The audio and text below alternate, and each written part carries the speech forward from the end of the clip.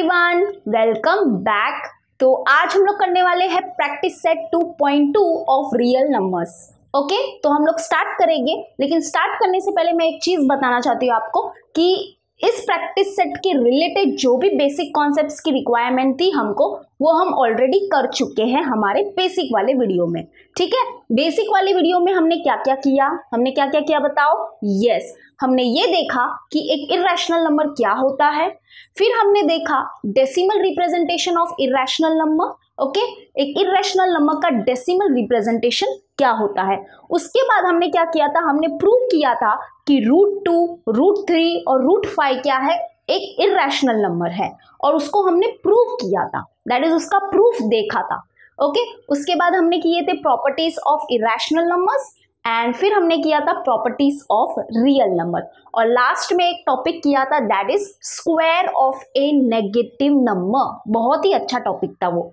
तो यस, ये सारे टॉपिक्स हमने हमारे बेसिक वाले वीडियो में किए हैं। अगर आपने नहीं देखा तो देख सकते हो। और यस, अभी हम इस वीडियो में क्या करने वाले हैं, प्रैक्टिस सेट 2.2 सॉल्व करेंगे। तो देखो, प्रैक्टिस सेट 2.2 को स्टार्ट करने से पहले मैं एक डेफिनेशन बताना चाहती हूँ रैशनल नंबर और इर्रेशनल नंबर का। जैसे कि हमको पता ही है कि रैशनल नंबर क्या होते हैं, ऐसे नंबर्स जिसको हम P/Q के फॉर्म में लिख सकते हैं, वैसे नंबर्स क्या होते हैं, हमारे रैशनल नंबर होते हैं। ओके, और ऐसे नंबर्स जिसको हम P/Q के फॉर्म में नहीं लिख सकते, P/Q के फॉर्म में नहीं लिख सकते, तो वैसे नंबर्स हमारे होते हैं इर्रेशनल नंबर। हमेशा याद रखना, द नंबर, ऐसे नंबर्स जिसको हम P/Q के फॉर्म में लिख सकते हैं, तो वैसे नंबर्स को बोला जाता है रैशनल नंबर। और जिस भी नंबर को हम P/Q के फॉर्म में नहीं लिख सकते, तो वो नंबर्स होते हैं हमारे इर्रेशनल नंबर। ओके, तो चलो अभी हम स्टार्ट करेंगे हमारा प्रैक्टिस सेट 2.2। तो प्रैक्टिस सेट 2.2 का फर्स्ट क्वेश्चन क्या है, देखो, show that 4√2 is an irrational number. यानी कि हमको क्या शो करना है, 4√2 क्या है, एक इर्रेशनल नंबर है। ओके, ठीक है, चलो हम लोग इसको प्रूव करेंगे। देखो, हमको ये तो पता है कि √2 क्या है, एक इर्रेशनल नंबर है, क्योंकि उसका तो हमने प्रूफ भी देखा है हमारे बेसिक वाले वीडियो में। लेकिन यहाँ पे क्या शो करने के लिए बोल रहे हैं, 4√2 is an irrational number. Okay, तो चलो इसका प्रूफ देखते हैं अभी। तो सबसे पहले हमको क्या करना पड़ेगा, इसमें सपोज करना पड़ेगा। सबसे पहली बात तो देखो, जो क्वेश्चन नंबर 1 है और जो क्वेश्चन नंबर 2 है वो एकदम ही सेम है। ठीक है, अगर आपको ये समझ में आ गया तो क्वेश्चन नंबर 2 तुम लोग ऐसे एकदम चुटकी में कर सकते हो। तो चलो स्टार्ट करेंगे। तो सबसे पहले यहाँ पे हमको क्या अज्यूम करना पड़ेगा, इसका ही अपोजिट अज्यूम करना पड़ेगा। दैट इज, हमको अज्यूम करना पड़ेगा कि 4√2 क्या है, एक रैशनल नंबर है। ठीक है, हम ये अज्यूम कर रहे हैं। तो let us assume 4√2 is a rational number. ठीक है, ये हमने अज्यूम किया है। चलो, अगर 4√2 क्या है, एक रैशनल नंबर है, इसका मतलब 4√2 को हम क्या कर सकते हैं, P/Q के फॉर्म में लिख सकते हैं। बरोबर, अगर कोई भी नंबर क्या है, रैशनल नंबर है, तो उसको हम लोग P/Q के फॉर्म में लिख सकते हैं। This is the definition of rational number. तो यानी कि अगर 4√2 रैशनल नंबर है, तो दैट इज, हम लेट ले लेते हैं, late 4√2 is equal to P/Q। Okay, और P और Q क्या है, थोड़ा सा हम उसको डिफाइन कर लेते हैं। P and Q are integers and Q is not equal to 0। ठीक है, Q 0 नहीं होना चाहिए। ये एक डेफिनेशन है पूरा रैशनल नंबर का। ओके, अब देखो क्या करना है, this is the very important step. यहाँ पे क्या करो, जो रूट वाला जो नंबर है ना, उसको क्या करो, इक्वेशन के इस तरफ ही रहने दो, और उसके साथ जो नंबर है ना, उसको उस तरफ शिफ्ट कर दो। दैट इज, मेरा मतलब क्या है कि जो रूट में जो नंबर देख रहे हो तुम लोग, उसको अकेले रहने दो, उसके साथ जो भी है उसको दूसरे तरफ शिफ्ट कर दो। ठीक है, तो यहाँ पे √2 को यहाँ पर ही रहने दो, और ये जो यहाँ पे 4 मल्टीप्लाई में है उसको यहाँ पे शिफ्ट कर दो। Okay, right hand side shift कर दो, तो ये डिवाइड में हो जाएगा। That is √2 is equal to P/4Q। ठीक है, यहाँ पे ये मल्टीप्लाई में था 4, यहाँ पे शिफ्ट हो गया तो ये डिवाइड में आ गया। ओके, अब इक्वेशन 1 दे दो इसको। अब इक्वेशन 1 को अच्छे से ऑब्जर्व करो। यहां पे देखो इक्वेशन 1 के राइट हैंड साइड में देखो, इक्वेशन 1 के राइट हैंड साइड में देखो और इक्वेशन 1 के लेफ्ट हैंड साइड में देखो।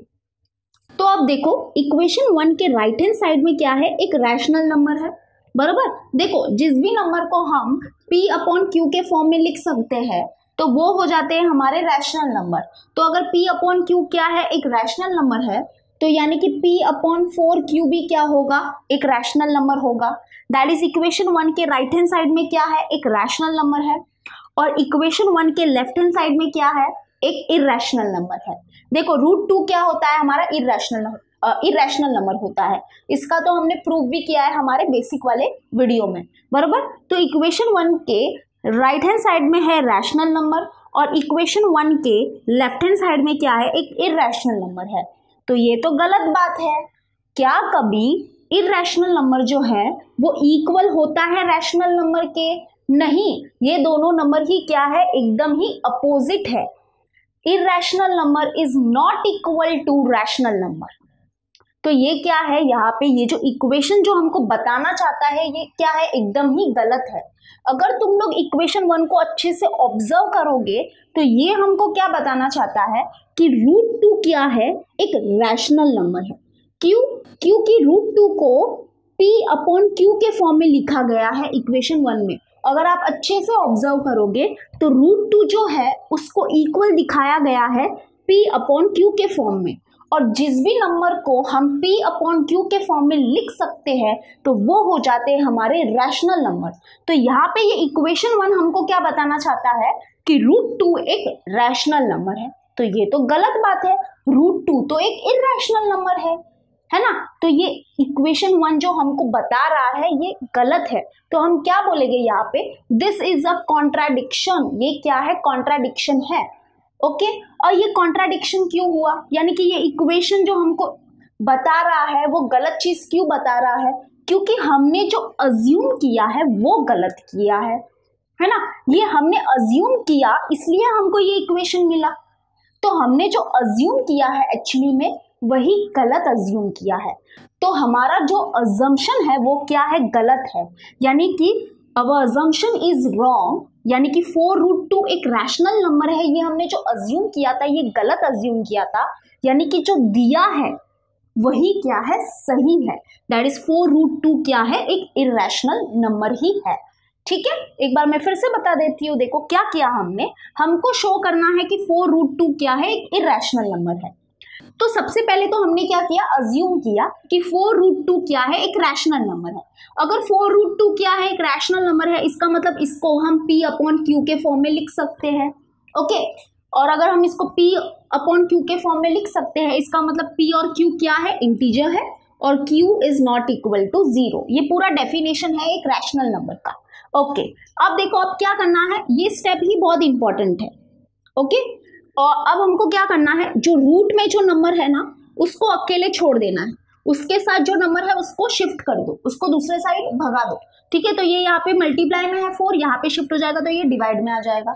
ठीक है, तो फिर इस इक्वेशन को दे दो इक्वेशन नंबर 1। अब इक्वेशन नंबर 1 को अच्छे से ऑब्जर्व करो। तो यहाँ पे इक्वेशन 1 के राइट हैंड साइड में क्या है, एक रैशनल नंबर है, और इक्वेशन 1 के लेफ्ट हैंड साइड में क्या है, एक इरैशनल नंबर है। तो ये तो गलत बात है। इरैशनल नंबर जो है वो रैशनल नंबर के इक्वल नहीं होता है। यहाँ पे देखो बीच में इक्वल टू का साइन है, तो ये जो इक्वेशन हमको बताना चाहता है ये एकदम गलत ही चीज बता रहा है ना। इरैशनल नंबर जो है वो इक्वल है रैशनल नंबर के, ये हमको इक्वेशन 1 बता रहा है, बट ये तो गलत बात है। तो हम क्या बोलेंगे, this is a contradiction. Okay, ये कॉन्ट्राडिक्शन है, यानी कि ये गलत है। अब ये गलत क्यों हुआ, ये इक्वेशन जो है हमको गलत चीज क्यों बता रहा है, क्योंकि हमने अज्यूम ही गलत किया है ना। हमने जो अज्यूम किया कि 4√2 क्या है, एक रैशनल नंबर है, ये तो गलत अज्यूम किया ना हमने, इसलिए ये इक्वेशन आया। हमारे अज्यूम करने पे ये इक्वेशन आया ना।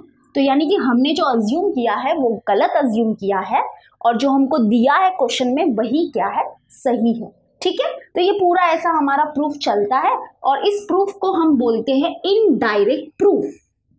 क्या बोलते हैं हम इसको, इनडायरेक्ट प्रूफ। इस प्रूफ का एक नाम है, that is indirect proof. Indirectly हम क्या करते हैं, जो हमको प्रूव करना है उसको प्रूव करते हैं। तो चलो अभी हम यहाँ पे क्या लिखेंगे, the right hand side of equation 1 is a rational number.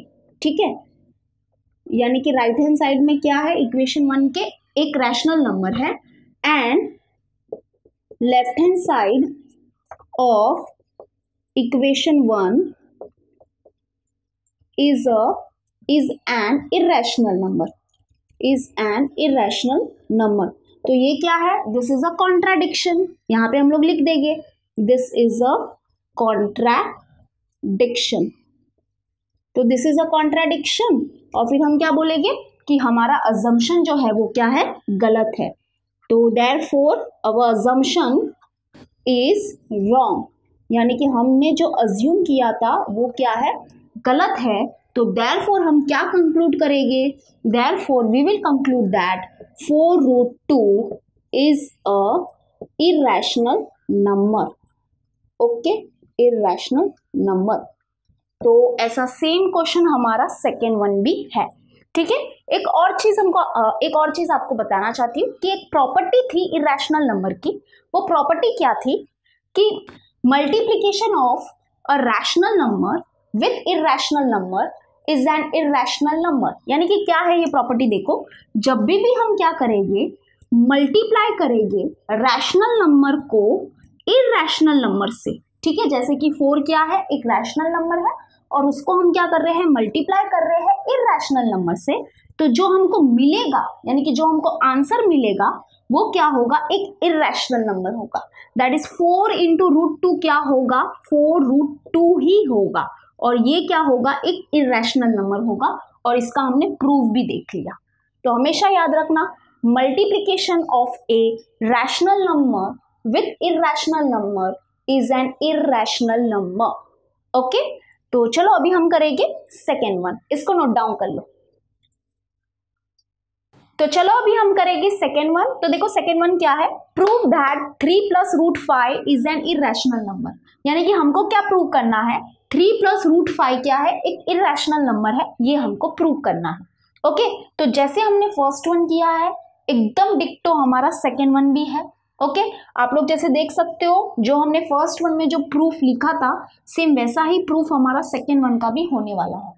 Okay, तो सबसे पहले हमको क्या करना है, हमको अज्यूम करना है कि ये जो 3 + √5 क्या है, वो एक रैशनल नंबर है। तो चलो अज्यूम करेंगे हम, assume 3 + √5 is a rational number.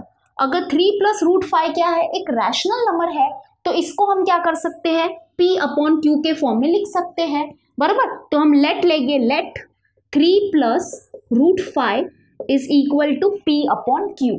और P और Q क्या है, P और Q है इंटीजर्स, और Q कभी भी 0 नहीं होना चाहिए। ठीक है, तो चलो अब ये वाला स्टेप जो है वो इंपॉर्टेंट है, मैंने पहले ही बोला था आपको। बस ये जो स्टेप है ना, वही क्या होता है, थोड़ा सा चेंज होता है। यानी कि यहाँ पे क्या करना है, जो रूट में जो नंबर है ना उसको अकेले छोड़ो, उसके साथ जो भी नंबर है उसको दूसरी तरफ शिफ्ट करो। ठीक है, तो यहाँ पे √5 को यहाँ पर ही रहने दो, और ये जो +3 है वो यहाँ पे शिफ्ट हो जाएगा, तो ये क्या हो जाएगा, -3 हो जाएगा। दैट इज यहाँ पे क्या हो जाएगा, फिर √5 इज इक्वल टू P/Q। ठीक है, अच्छे से मैं लिख देती हूँ इसको, P/Q, और ये जो +3 था यहाँ पे शिफ्ट हो गया, तो ये क्या हो गया, -3, और इसको हम दे देंगे इक्वेशन नंबर 1। ठीक है, ये स्टेप जो है ना, बस इसका थोड़ा सा ख्याल रखो। वहां पे हमारा क्या था, 4√2 इज इक्वल टू P/Q, ऐसा ही कुछ था। तो हमने क्या किया, √2 को यहाँ ही रखा, और ये जो 4 मल्टीप्लाई में था तो वो वहां पे शिफ्ट हो जाएगा, तो वो क्या हो जाएगा, डिवाइड में हो जाएगा ना। तो तब हमको कुछ ऐसा मिला था, बरोबर। यहाँ पे क्या है, 3 प्लस में है, तो यहाँ पे शिफ्ट हो जाएगा, तो ये माइनस में हो जाएगा ना, इसलिए हमको यहाँ पे ऐसा मिल रहा है। ओके, अब इसको दे दो इक्वेशन नंबर 1। अब इक्वेशन 1 को अच्छे से ऑब्जर्व करो। तो यहाँ पे राइट हैंड साइड में क्या है, इक्वेशन 1 के एक रैशनल नंबर है। दिस इज रैशनल नंबर ना, देखो P/Q क्या है, एक रैशनल नंबर है, तो P/Q -3 भी क्या होगा, एक रैशनल नंबर होगा। ये भी क्या होगा, एक रैशनल नंबर होगा।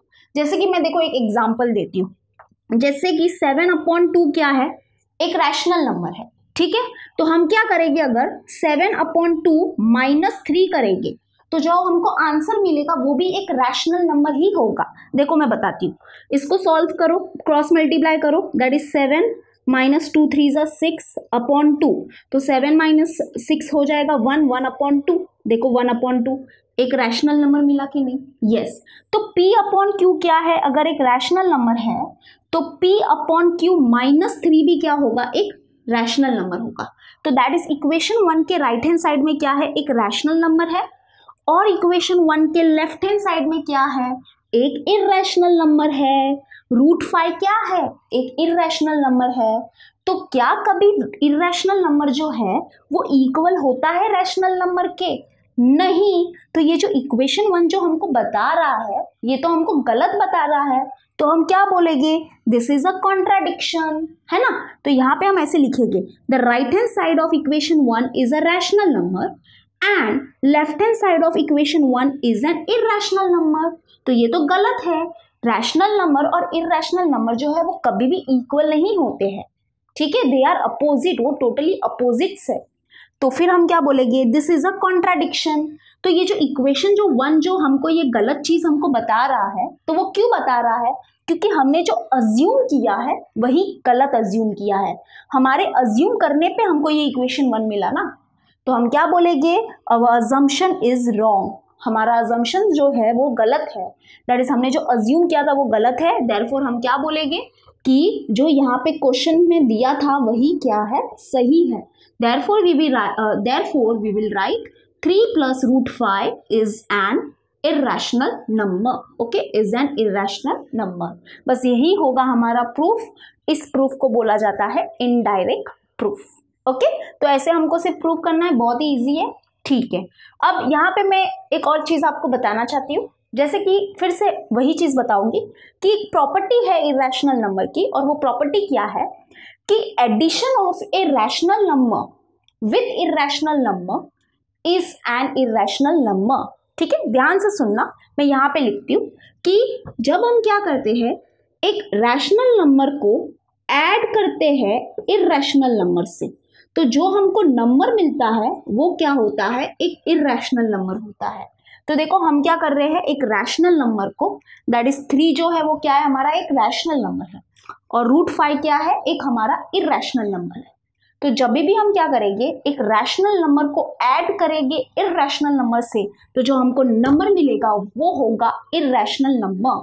तो 3 प्लस रूट 5 जो होता है, तो that is equal to what? 3 plus root 5, यानी कि 3 प्लस रूट 5 जो होता है वो 3 प्लस रूट 5 के इक्वल ही होता है। And this is what? This is irrational number. Okay, और ये हमने अभी प्रूव भी कर लिया है। ओके, चलो तो इसको नोट डाउन कर लो, फिर हम करेंगे नेक्स्ट वन।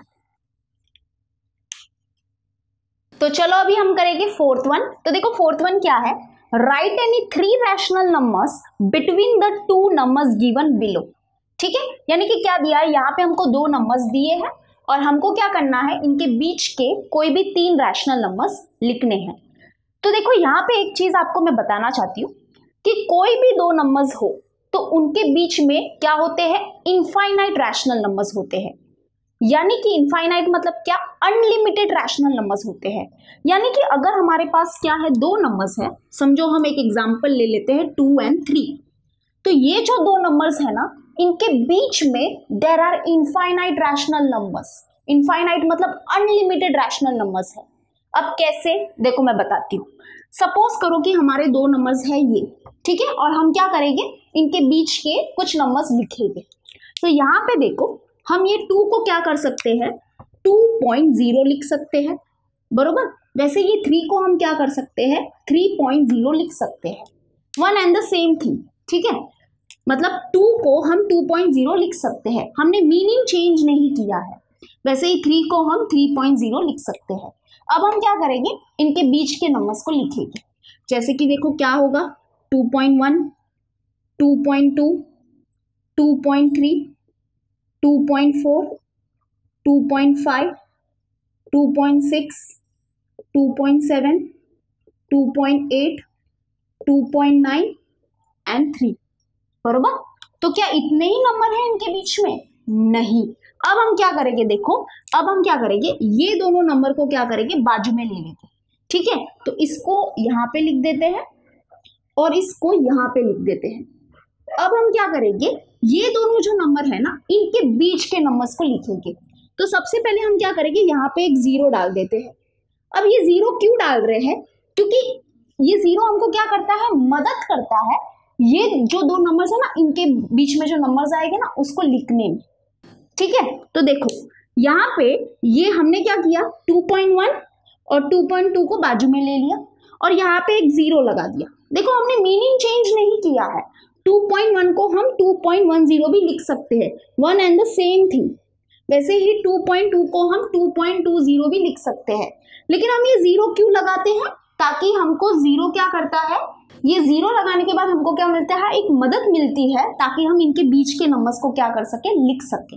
ठीक है, तो अभी हम लिखेंगे, तो ये है 2.10, तो यहाँ पे आएगा 2.11, फिर आएगा 2.12, 2.13। अगर आपको समझ में आ रहा है तो थोड़ा सा ऑब्जर्व करो। देखो यहाँ पे कुछ 10 है, फिर 11, 12, 13। वैसे तो ऐसे नहीं बोलना चाहिए, क्योंकि पॉइंट के बाद हम ऐसे 10, 11, 12 नहीं बोलते हैं। पॉइंट के बाद हम डिजिट से, हम क्या करते हैं, नंबर को डिजिट से बोलते हैं, दैट इज 0.10। फिर यहाँ पे हमने लिखा 0.11, 0.12, 0.13, फिर आएगा 2.14, 2.15, 2.16, 2.17, 2.18, 2.19 और फिर 2.20। ठीक है, अब देखो, फिर अब हम क्या करेंगे, नेक्स्ट देखो ये दोनों नंबर्स को अगर हम क्या करेंगे, अभी बाजू में ले लेंगे, दैट इज यहाँ पे लिखते हैं 2.11 और यहाँ पे लिख देते हैं 2.12। तो यहाँ पे हम क्या करेंगे, एक एक्स्ट्रा जीरो लगा दे, ताकि हमको मदद मिले, हम इनके बीच के नंबर्स को लिख सके। ठीक है, तो यहाँ पे फिर क्या होगा, यहाँ पे होगा 2.111, 2.112, ओके, 2.113, 2.114, 2.115, 2.116, 2.117, 2.118, 2.119 एंड 2.120। ठीक है, समझ रहे हो, मतलब क्या बोलना चाहते हैं हम, कि दो नंबर्स के बीच में there are infinite rational numbers. देखो ये दोनों नंबर्स थे, तो हमने क्या किया, ये दोनों के नंबर्स के बीच के कुछ नंबर्स को लिखे। फिर हमने क्या किया, ये दोनों नंबर को बाजू में किया और देखा कि इनके बीच में कितने नंबर्स आएंगे, तो इतने आए। फिर हम क्या किया, इनको बाजू में किया और फिर इनके बीच में नंबर्स लिखे। फिर अब इनको हम बाजू में करेंगे, फिर और नंबर्स लिखेंगे, है ना। तो ऐसे तो कितने नंबर्स हमको मिलेंगे। तो यानी कि हम क्या बोलना चाहते हैं, हमने तो सिर्फ इसी ग्रुप को लिया है, फिर इस ग्रुप को लो, फिर इस ग्रुप को लो, तो कितना कुछ, कितने नंबर्स मिलेंगे। तो बस वही बोलना चाहती हूँ कि दो नंबर्स के बीच में there are infinite rational numbers. ठीक है, तो अब हम सॉल्व करेंगे हमारा क्वेश्चन नंबर 4 का फर्स्ट वन। तो यहाँ पे देखो ये जो है, ये जो सम है, इसको हम दो मेथड से सॉल्व करेंगे। ठीक है, उसमें से ये भी एक मेथड है, दैट इज मेथड 2 होगा ये हमारा। और अब हम पहले इसको मेथड 1 से सॉल्व करेंगे। ठीक है, इतना डिटेलिंग में नहीं जाएंगे, लेकिन कुछ ऐसा ही है हमारा मेथड 2। हमको तो बस 3 नंबर चाहिए ना, 3 रैशनल नंबर चाहिए, इतने थोड़ी ना चाहिए। तो टेंशन मत लो, मेथड 2 बहुत ही ईजी है as compare to method 1। Okay, इसको मैं रफ कर देती हूँ। तो चलो अभी हम करेंगे मेथड 1 से सॉल्व इसको। तो हमको क्या करना है, देखो यहाँ हमारे जो दो नंबर्स है वो क्या है, 0.3 एंड -0.5। तो देखो यहाँ पे हमको क्या करना है, सबसे पहले तो इन दोनों को ऐड करना है और डिवाइड बाय 2 करना है। तो हमको क्या मिलेगा, हमारा पहला रैशनल नंबर मिलेगा जो ये दोनों नंबर्स के बीच में आता है। ठीक है, क्या करना है, इनको ऐड करो, that is 0.3 plus -0.5, okay, divide by 2। तो दैट इज इक्वल टू, इसको सॉल्व करो, जो भी आंसर आएगा तो वो हो जाएगा हमारा पहला नंबर जो इनके बीच में आता है। ओके, तो जो रैशनल नंबर होगा जो इनके बीच में आता है। तो चलो इसको सॉल्व करेंगे, दैट इज 0.3 प्लस माइनस होता है -0.5 अपॉन 2। तो इसको माइनस करेंगे, दैट इज 0.5 माइनस 0.3 करेंगे तो हमको मिलेगा 0.2, तो दैट इज इक्वल टू 0.2, लेकिन यहाँ पे ग्रेटर नंबर साइन है माइनस, इसलिए माइनस अपॉन 2, तो इक्वल टू 2 1 सा 2, 2 0 सा 0, 0.2 1 सा 2, तो आंसर क्या आया माइनस 0.1, यानी कि जो नंबर मिला हमको क्या मिला माइनस 0.1। तो ये हो गया हमारा पहला रैशनल नंबर जो ये दोनों के बीच में आता है। ठीक है, कैसे फाइंड किया हमने इसको, हमने फाइंड किया इसको, इन दोनों को ऐड किया और फिर अपॉन 2 किया, तो फिर थोड़ा सॉल्व किया तो हमको हमारा पहला रैशनल नंबर मिल गया। ओके, अब क्या करो, अब ये दोनों नंबर को क्या करो, ऐड करो और उसको डिवाइड बाय 2 करो, तो हमको हमारा दूसरा रैशनल नंबर मिल जाएगा जो ये दोनों नंबर के बीच में आता है। ठीक है, तो चलो करेंगे 0.3 प्लस करेंगे माइनस 0.1 से अपॉन 2 करेंगे। ठीक है, तो देखते हैं क्या मिलता है, 0.3 प्लस माइनस होता है माइनस 0.1 अपॉन 2, तो that is equal to 0.3 minus 0.1 होगा 0.2, 0.2 अपॉन 2 करेंगे तो दैट इज इक्वल टू 2 1 सा 2, 2 0 सा 0.2 1 सा 2, तो 0.1। ओके, तो हमको क्या मिला 0.1 मिला, तो हमको हमारा दूसरा नंबर भी मिल गया है ना, दूसरा रैशनल नंबर भी मिल गया। ओके, अब हमको एक लास्ट नंबर चाहिए, तो उसके लिए हम क्या करेंगे, देखो हम क्या करेंगे, इसको और इसको ऐड करेंगे और डिवाइड बाय 2 करेंगे, तो हमको हमारा तीसरा रैशनल नंबर मिल जाएगा जो ये दोनों नंबर्स के बीच में आता है। ठीक है, तो चलो माइनस 0.1 प्लस करेंगे इससे, दैट इज माइनस 0.5 से अपॉन 2 करेंगे, तो that is equal to minus 0.1 plus minus होता है minus 0.5 upon 2, that is equal to minus minus हो गया प्लस, तो 0.1 प्लस 0.5 करेंगे तो हमको मिलेगा 0.6, लेकिन ग्रेटर नंबर साइन क्या है, माइनस है, तो माइनस लिखना पड़ेगा। ओके, अपॉन 2, तो दैट इज इक्वल टू 2 1 सा 2, 2 0 सा 0, 0.2 3 सा 6, दैट इज माइनस 0.3, यानी कि क्या मिला हमको माइनस 0.3। तो ये रहे हमारे 3 रैशनल नंबर्स जो ये दोनों नंबर्स के बीच में आते हैं। ठीक है, तो हमने बस, ये है हमारा मेथड 1, जो थोड़ा सा क्या है, सॉल्विंग पार्ट ज़्यादा है, इसमें थोड़ा सा केयरफुली क्या करना पड़ेगा, हमको सॉल्व करना पड़ेगा। तो सबसे पहले देखो हमने क्या किया, जो हमारे 2 नंबर्स थे उसको क्या किया, ऐड किया, डिवाइड बाय 2 किया, अच्छे से सॉल्व करो, एक हमको क्या मिल जाएगा, हमारा पहला रैशनल नंबर मिल जाएगा। ठीक है, उसको यहाँ पे लिख दिया, ये सिर्फ एक रफ वर्क है ताकि हमको थोड़ा सा आइडिया मिल सके कि क्या क्या हो रहा है हमारे साथ। ठीक है, हमको पहला रैशनल नंबर मिल गया था, उसके बाद हमने क्या किया, इसको और इसको ऐड किया और डिवाइड बाय 2 किया, तो हमको हमारा दूसरा रैशनल नंबर मिल गया। फिर हमने क्या किया, इसको और इसको ऐड किया और डिवाइड बाय 2 किया, तो हमको हमारा तीसरा रैशनल नंबर मिल गया। ओके, तो हम लास्ट में क्या लिखेंगे, minus 0.1, 0.1 and minus 0.3 are the 3 rational numbers between 0.3 and minus 0.5।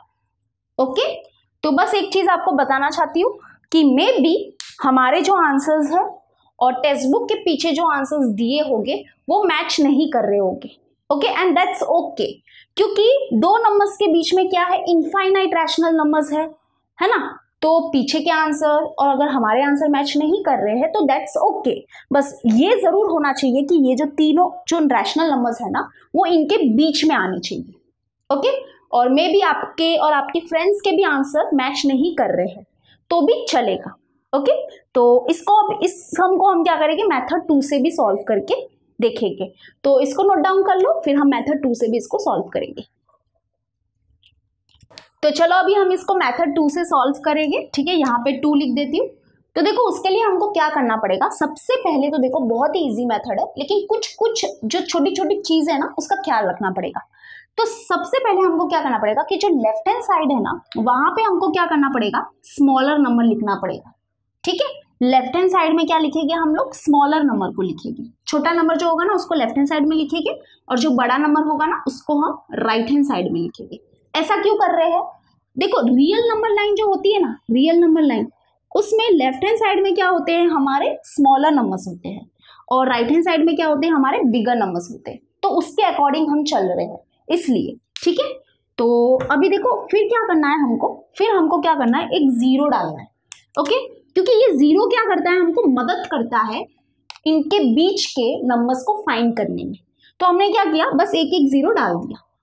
अब क्या करेंगे, हम इनके बीच के नंबर्स लिखेंगे। बस क्या करना है, खाली अच्छे से ऑब्जर्व करो और सारे नंबर्स को लिख दो। तो यहाँ पे क्या है, -0.50 है, तो यहाँ पे जो नंबर आएगा वो होगा -0.40, ठीक है। उसके बाद होगा हमारा -0.30, ओके। उसके बाद होगा हमारा -0.20। समझ रहे हो, इसको थोड़ा सा मैं यहाँ पे लिख देती हूँ ताकि बहुत अच्छे से हमारा क्या हो सके, आंसर आ सके। तो यहाँ पे है 0.3 और 0 है, ठीक है।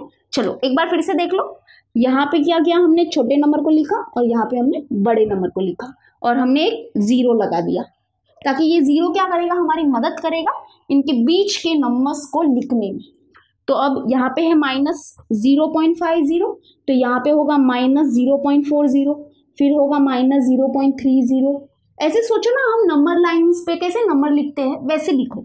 फिर होगा -0.20, फिर होगा -0.10, ओके।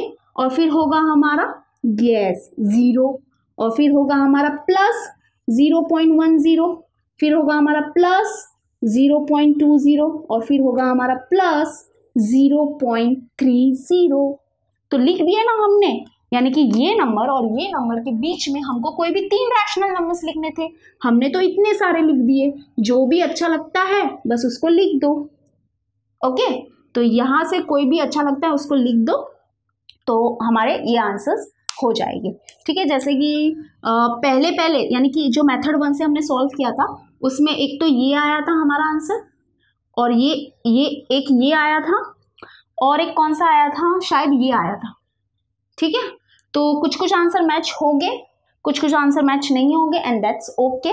तो हम लिख देंगे द 3 रैशनल नंबर, वही लिखो जो हमने मेथड 1 में लिखा था। The 3 rational numbers are, the 3 rational numbers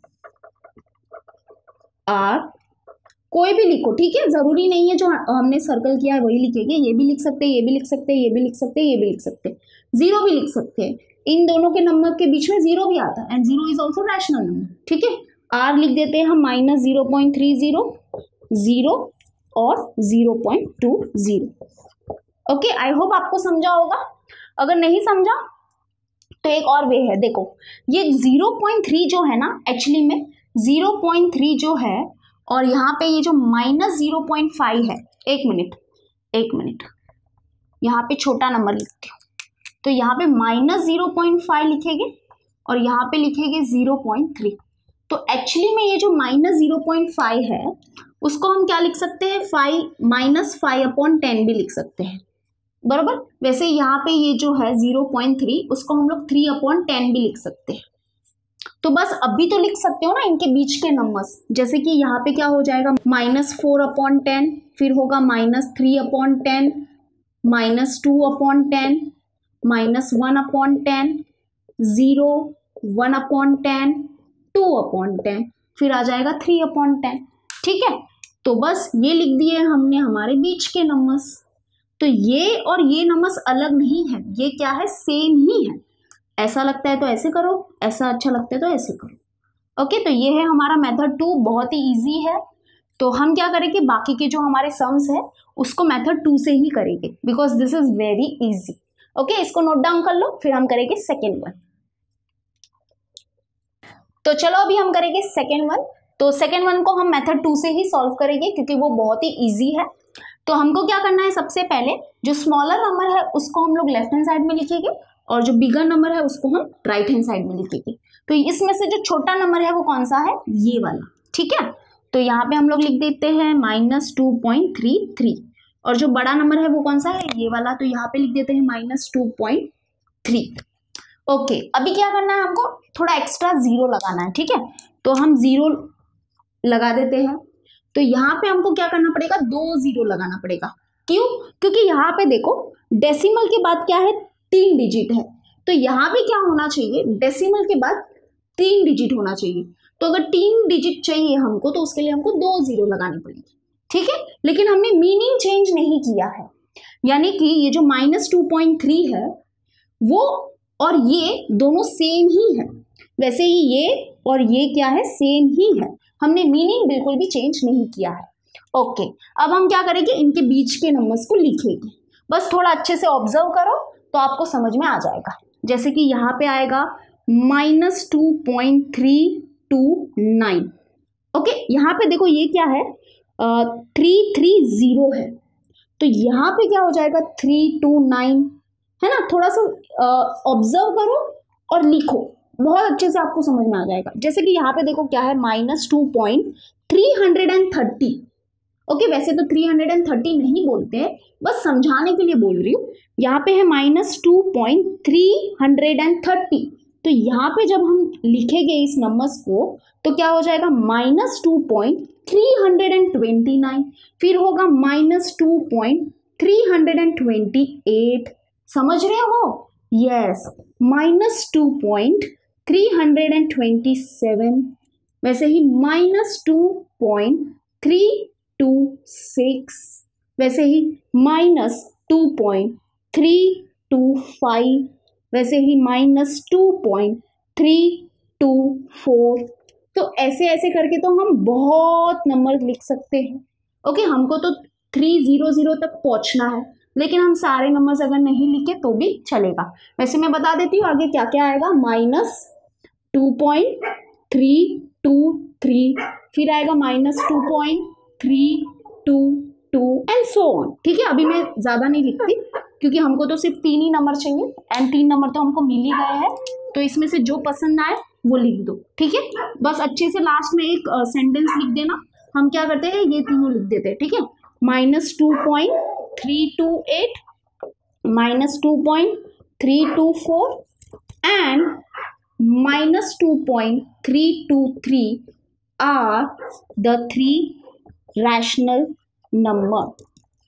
I hope so आपको समझा होगा। बस एक चीज का ख्याल रखना, जो स्मॉलर नंबर है उसको लेफ्ट हैंड साइड में लिखना, जो बिगर नंबर है उसको राइट हैंड साइड में लिखना, और थोड़े से जीरो लिख देना ताकि हमको मदद मिल सके बीच के नंबर को लिखने में, ठीक है। तो बस इसको नोट डाउन कर लो, फिर हम करेंगे थर्ड वन। तो चलो अभी हम करेंगे थर्ड वन। तो देखो थर्ड वन है हमारे सामने, दो नंबर्स हमारे पास है 5.2 एंड 5.3।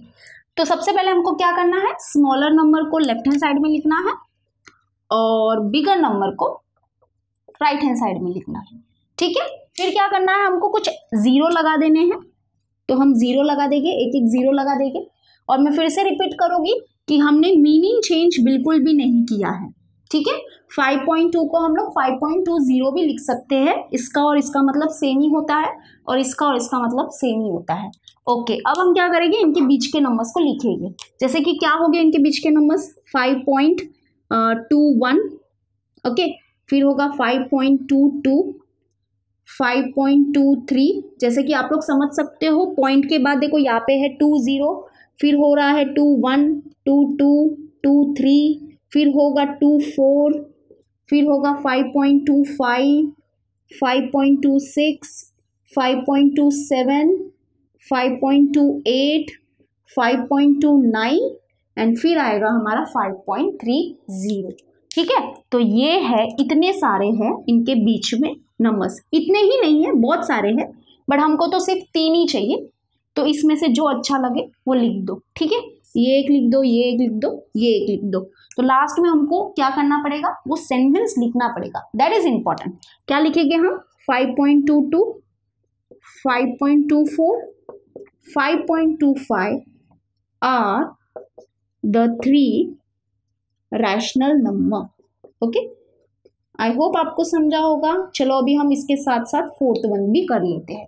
तो यहाँ पे सबसे पहले हम क्या करेंगे, स्मॉलर नंबर को यहाँ पे लिखेंगे, यानी कि लेफ्ट हैंड साइड में लिखेंगे, और बिगर नंबर को वहां पे लिखेंगे।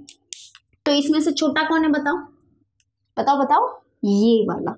ओके, नेगेटिव में थोड़ा सा क्या होता है, माइनस वाले जो नंबर्स होते हैं ना उसमें थोड़ा सा उल्टा केस होता है, जैसा लगता है कि ये बड़ा है लेकिन नहीं, ये छोटा है। ठीक है, -4.6 इज स्मॉलर देन -4.5। तो ये है हमारा छोटा नंबर, तो इसको यहाँ पे लिख दिया। ये है हमारा बड़ा नंबर, तो इसको हम यहाँ पे लिख देंगे। अब हमको क्या करना है, कुछ एक्स्ट्रा एक जीरो लगा देते हैं। ठीक है, ओके लगा दिया। अब फटाफट नंबर्स लिखेंगे इनके बीच के।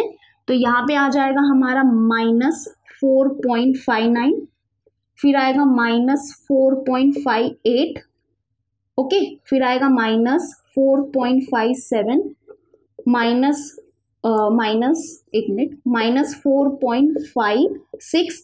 आपको समझ में आ रहा है कि नहीं कैसे मैं लिख रही हूँ? देखो यहाँ पे है -4.60, 60 है, फिर देखो यहाँ पे 59 हो गया, फिर 58 हो गया, फिर 57 हो गया, 56 हो गया, फिर आएगा 55 आएगा, फिर आएगा -4.54 होगा, फिर होगा -4.53, फिर होगा -4.52, फिर होगा -4.51 और फिर होगा -4.50। तो लिख दिए ना इतने सारे इसके बीच के नंबर्स। ओके, फिर से एक बार बता देती हूँ, ये है स्मॉलर नंबर, इसको यहाँ पे लिख दिया, ये है बड़ा नंबर, इसको यहाँ पे लिख दिया। फिर क्या करो, एक जीरो लगा दो, एक्स्ट्रा जीरो लगा दो, ताकि हम बीच के नंबर्स कंफर्टेबली लिख सके।